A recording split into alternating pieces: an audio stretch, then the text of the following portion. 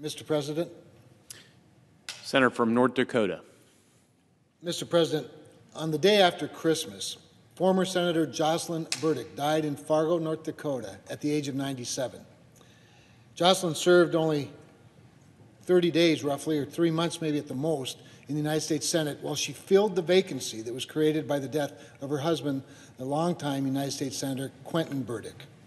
During those 3 months, Jocelyn was able to cast votes as her husband would have cast them and to support his staff after his death and through the transition to fill the vacancy in a special election.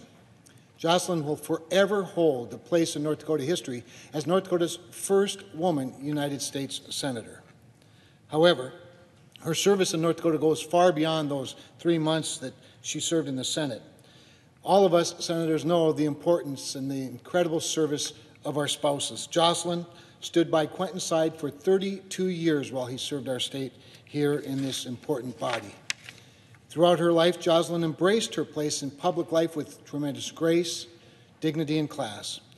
She demonstrated by example how people can be principled in their beliefs, yet friendly, cordial, even affectionate, while having different political views. And I'm honored, Mr. President, I'm honored to be standing here using her desk, Quentin's desk, and to be a part of this heritage is a great honor for me.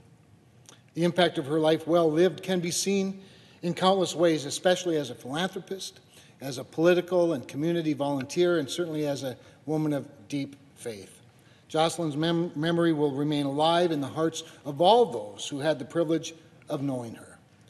Chris and I join Senator Hoeven and Mikey and many, many North Dakotans in sending our condolences and our best wishes to the Burdick family.